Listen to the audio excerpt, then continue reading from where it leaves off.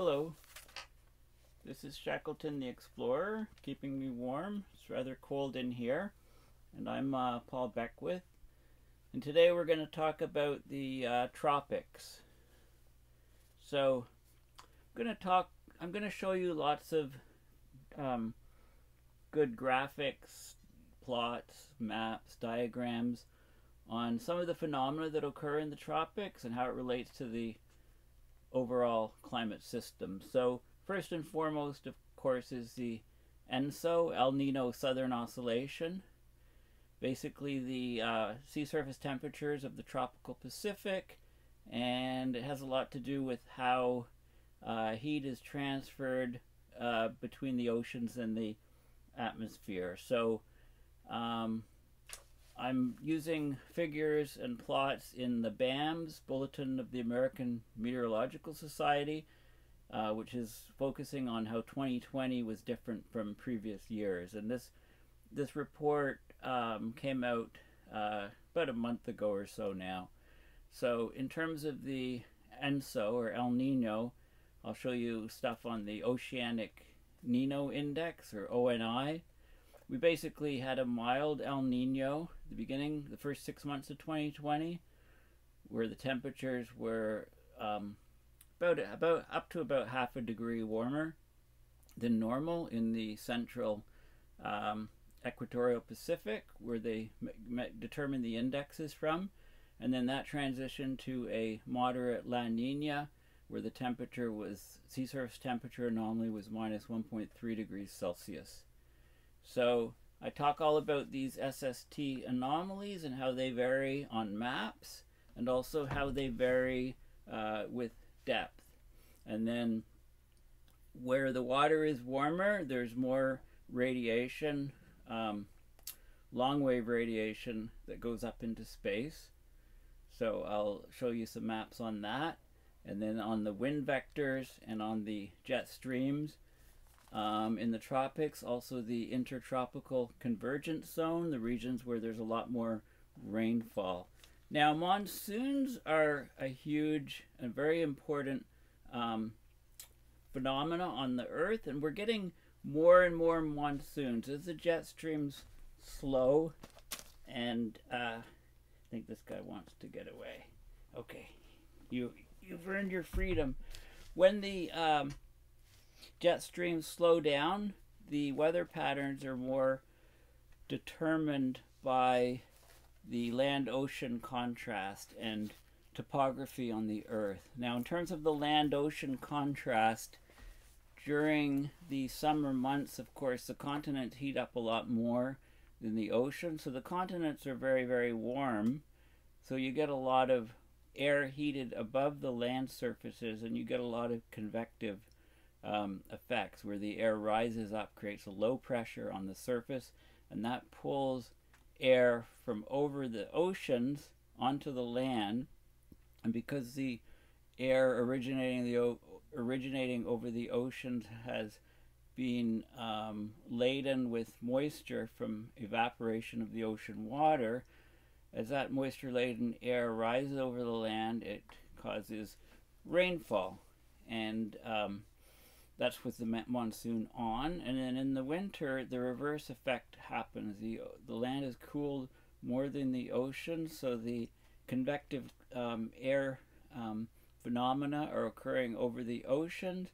So that creates a low pressure area over the oceans, and that draws in air from over the land, which is dry air.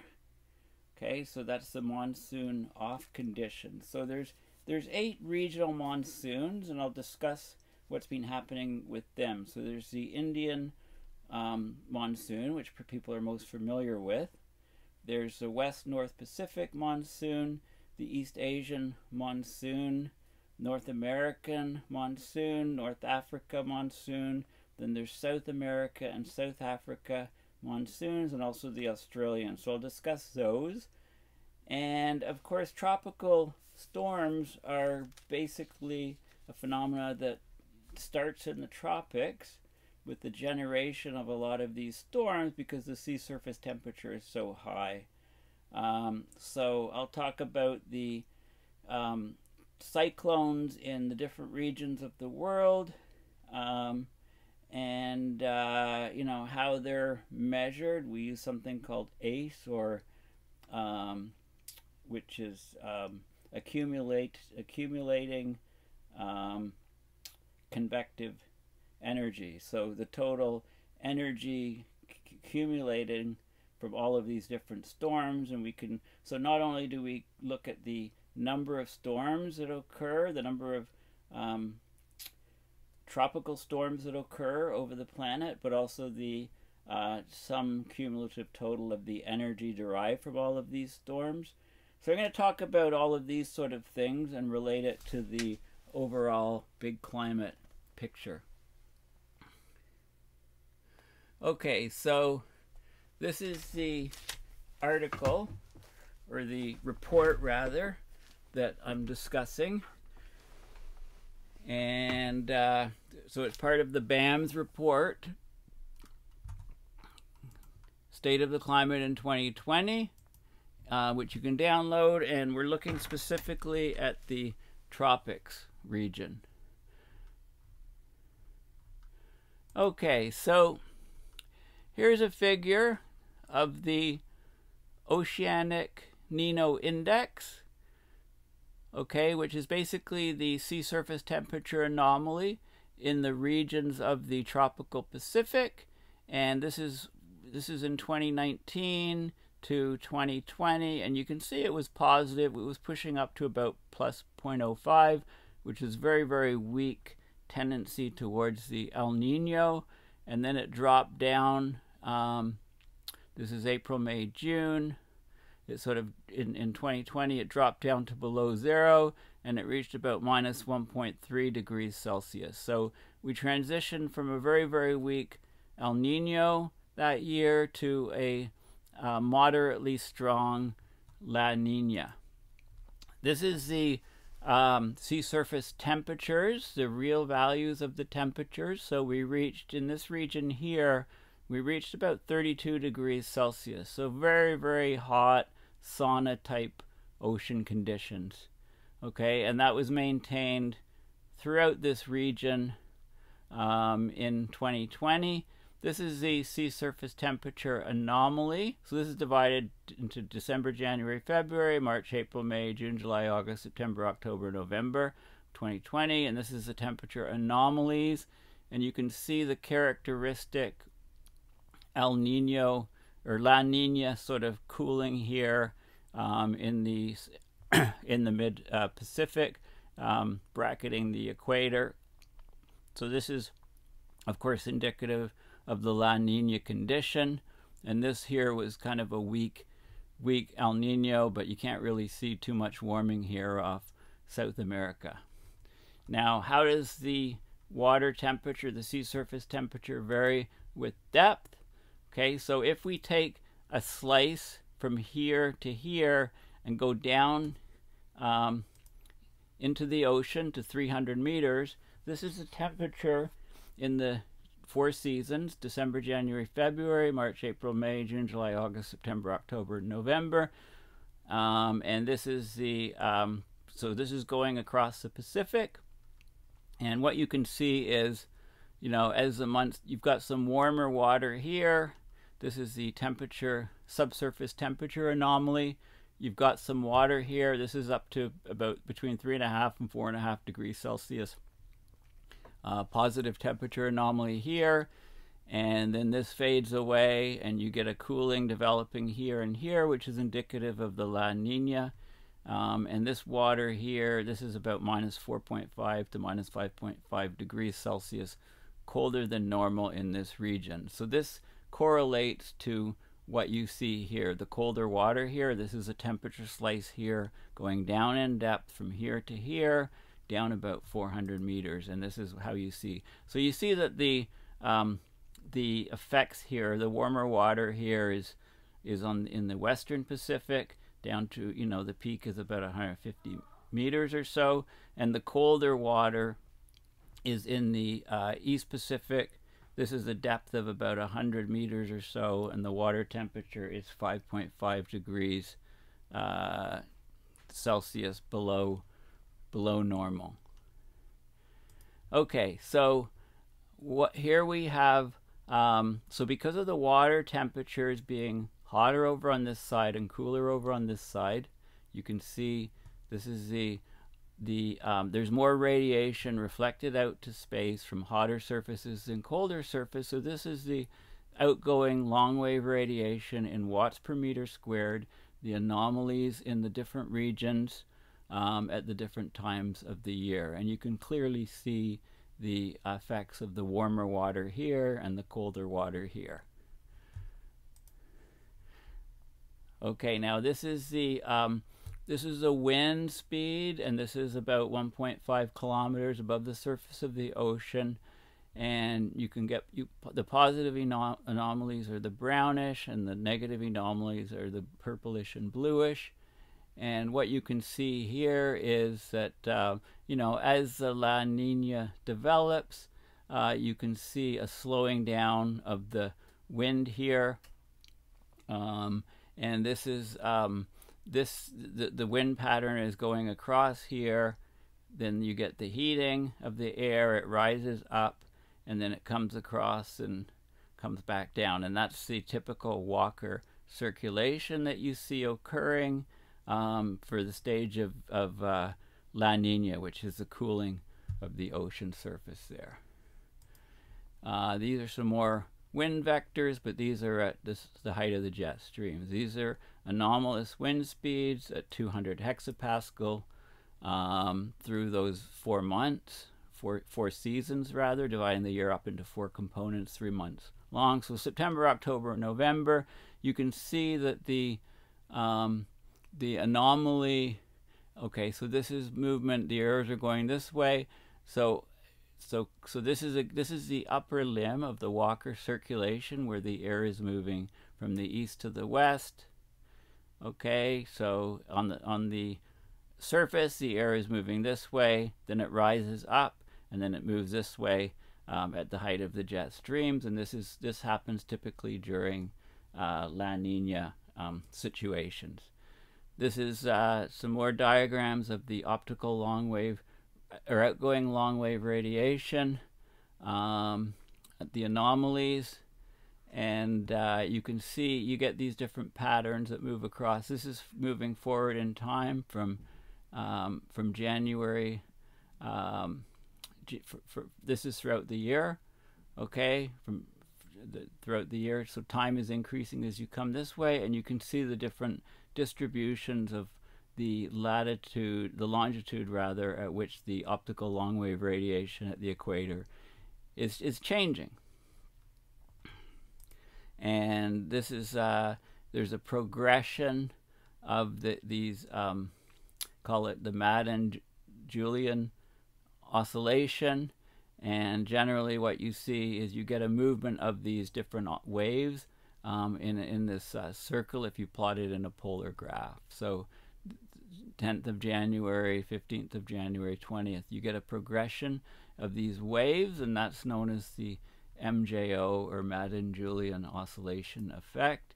And so you get these different waves here appearing. So this is what happens. This is a heat content of the ocean as a function of longitude. And what you can see is, you get this heat moving across here, and this heat, these are the warmer areas, the dashed lines, and the colder areas, the dotted lines. And eventually you end up at the end of the year with a lot of cold water at the surface, which I showed you on the maps previously. This is across the Pacific, so you see the cold water on the surface, which are indicating the strong La Nina situation that's occurring. Okay, this is rainfall rates at different longitudes as we go across the Pacific. Okay, so remember, if I go back to the map here, this is about 100, and so it's from about 150 east. It's basically from here to at the equator. We're looking from here to here on all these longitudinal diagrams here. Okay, so that's from here to here, and what you can see is the rainfall rate in terms of millimeters per day on average at the different latitudes, and you can see a peak here and a peak here going to one big peak. This is the intertropical convergence zone where you get the rainfall. You can see how it basically how it's situated spatially across here, and you can see where it peaks here. So this is January to March, and then April to June it seems to be stronger, right, more well defined, and there's a sub peak over here. Then July through September it's here, and then October through December it's here, and you get a second peak developing. So this is how the ITCZ has varied, and you can see the latitude at which these lines occur, okay, and shifts of it, and so on. And this is the anomalies on a map here. The anomalies, the rainfall anomalies per day. So lots of rainfall here where the ITCZ is, and less rainfall on either sides of it. This is an average from October to December. For each year is all the different lines, and then for 2020 is the black line. So you get lots of rainfall here at about 7 or 8 degrees north, and you get a peak which is broader at about 10 degrees south. This is in 2020. This is what the blue is the line of La Niñas, averaged over 11 La Niña years, and then neutral is the green line, and then when there's an El Niño, you can see that the rainfall is more distributed here, more uniformly distributed in a broad peak, the red peak. This is an average of 8 El Niño years. So we're definitely, so the rainfall pattern is clearly showing that we had a moderate La Niña this year. This is a sea surface temperature anomaly, but this is Africa to the northeast of South America. Okay, and you can see the rainfall here, and you can see the temperatures, rather, sea surface temperatures, and the the level, the index, how high they were, the anomaly above normal. Okay, now the monsoons, like I said in the introduction, are very, very important. Okay, so the regional monsoons, there's about 8 of them, and as we go to a warmer and warmer world with the much warmer Arctic and much weaker and wavier jet streams, then the effects like land-ocean contrast and topological effects become that much more important for determining the weather patterns that we experience. And so monsoons are a big, huge part of it. And of course, there's always been monsoons in the equatorial regions where the water is warmer. So we have the Indian monsoon, the Western North Pacific monsoon, East Asian, North American, South American, North Africa, South Africa, and Australian monsoons. And these are regions, so this, for example, shows the precipitation anomaly per day, and this is in the southern, A is the Southern Hemisphere summer monsoon season, November 2019 to April 20th, 20. So when the Southern Hemisphere is in summer, you get these heavy rainfall places in the green, okay, and not much precipitation in the brown areas. And then when we're into the Northern Hemisphere monsoon, you see the changes in the precipitation patterns in the Northern Hemisphere monsoon regions. Okay, so this is showing 2 things. It's showing the green lines are the precipitation, normalized summer mean precipitation in the green lines, and the red lines are the circulation, indicating that a monsoon is going on. Okay, so air circulation patterns. And what you can see, this is plots from 1980 to 2020 in each of those different monsoon regions, in the 8 of them.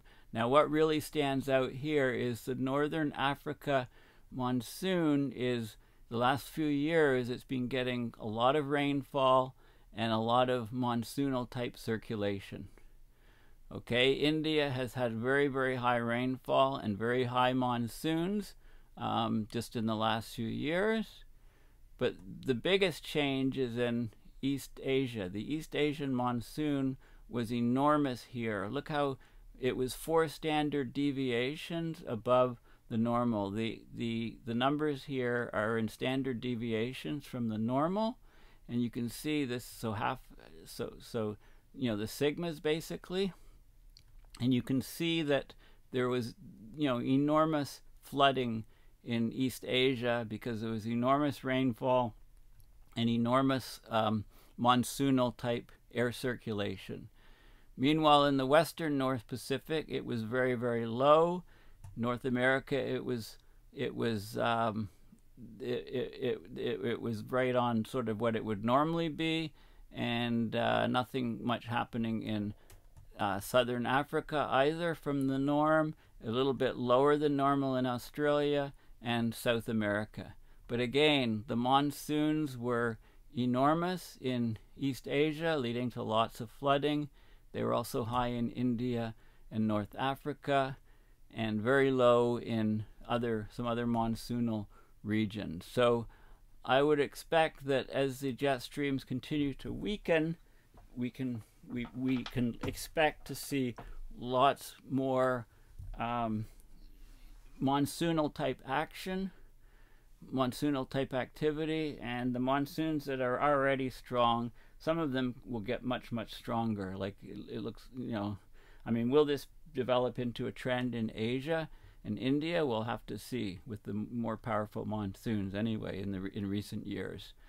This is the this is the El Nino index, if you like, the temperature in the SST sea surface temperature index, and the land monsoon rainfall. So when we're in a La Nina, okay, when this is negative, it seems that there's a lot more rainfall in these land monsoons. So look at the land monsoon index. In the northern hemisphere, it shot way up, and in the southern hemisphere, it was way lower than normal.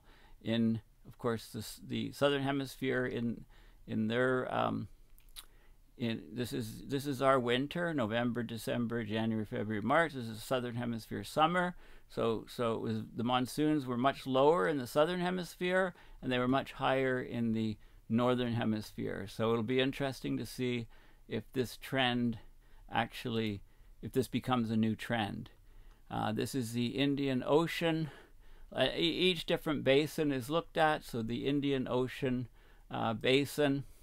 Okay, here we go. Here we have the Indian Ocean, and this is the sea surface temperature throughout the months of the year, the anomalies. So very hot in that basin, and that created, you know, the monsoon we saw was stronger than normal.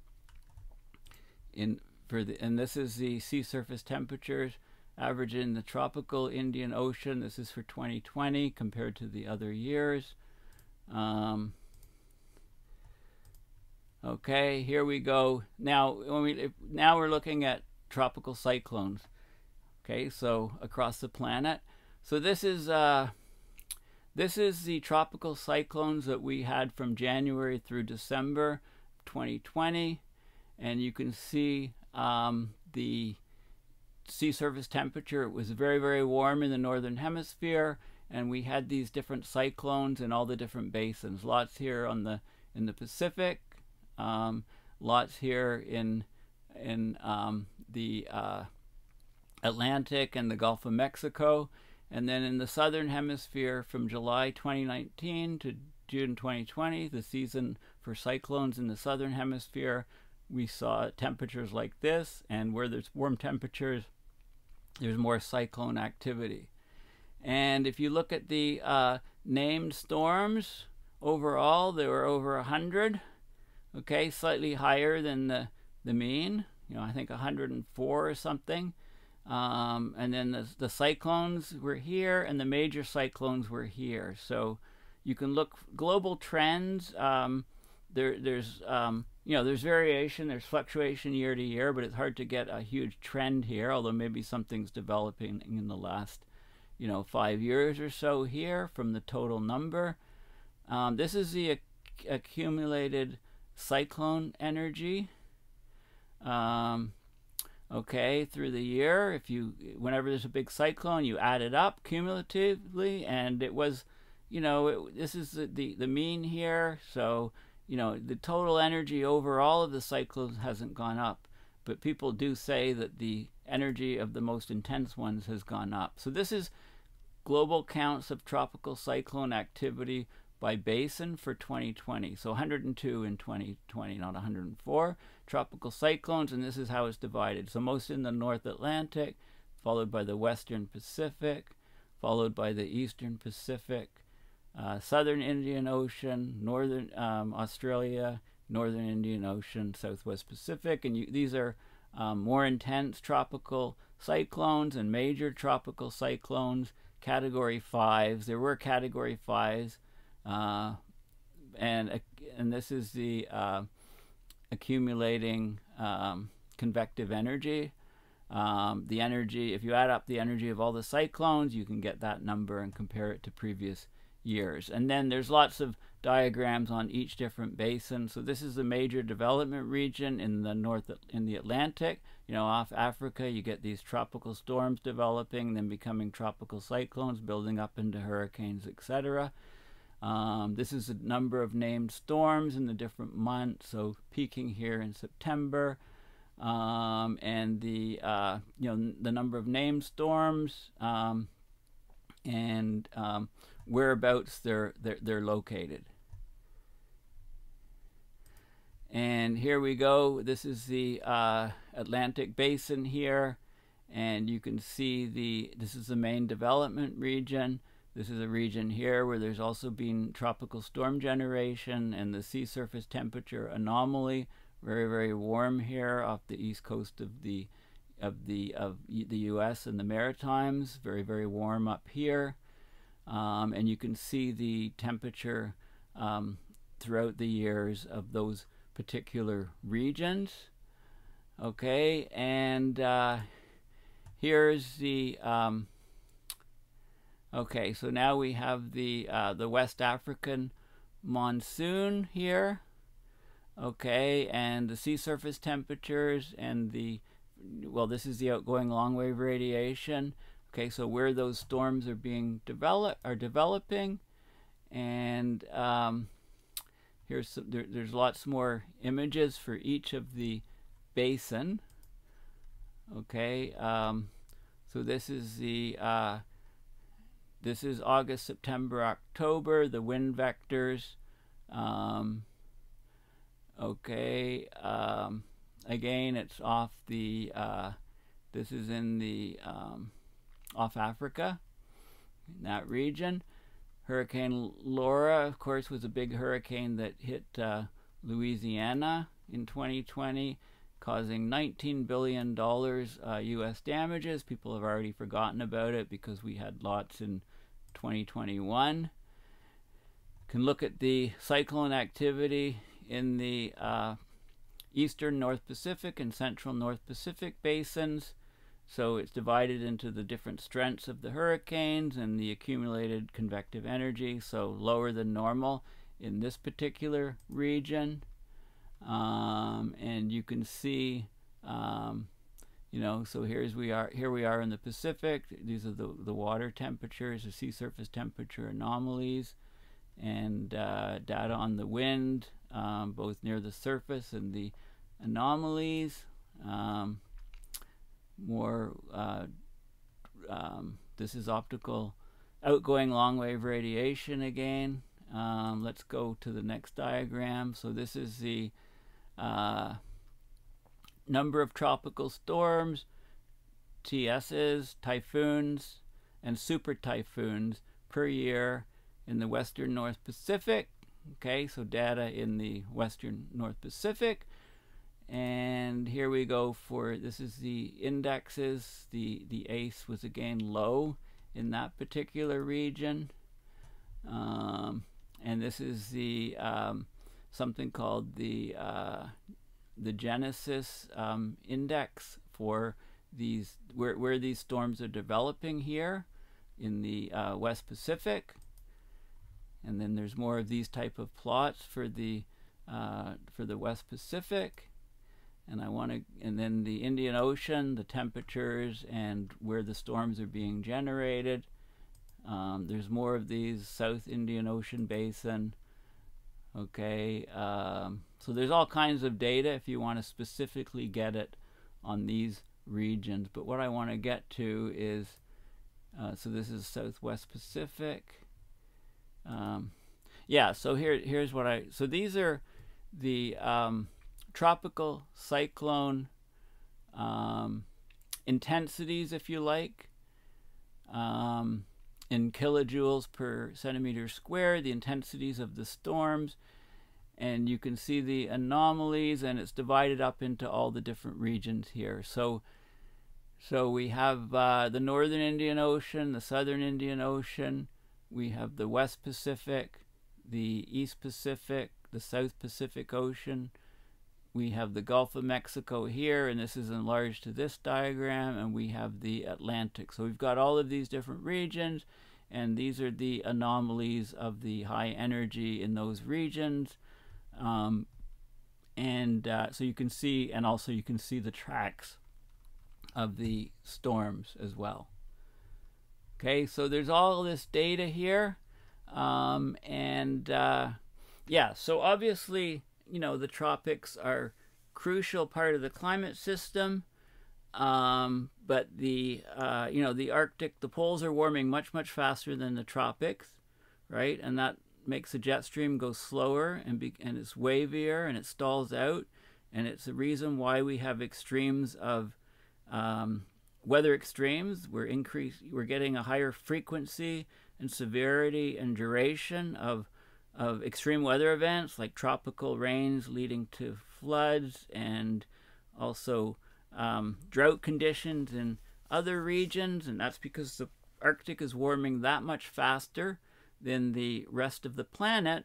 But we still have to remember that the tropics are actually changing significantly, and I hope this video has explained some of the ways in which the tropics are changing. Thank you for listening, and please remember to check out my website. There was just a new posting, a status report on the global oceans, which was just posted. And also, you know, you can go directly to my YouTube channel. Just Google Paul Beckwith in YouTube. And also my Facebook account, and my, you know, just Paul Beckwith in Facebook, and Twitter also, at Paul H. Beckwith. So please be sure to follow my work, and please consider donating at my PayPal to support my work. And a lot of the work that you see, I will be I'm actually preparing, because I'm off to the COP26 in which is in Glasgow, Scotland, the first 2 weeks of November. So I'm leaving in about a month, bringing all kinds of materials, and I'll be involved in all kinds of presentations.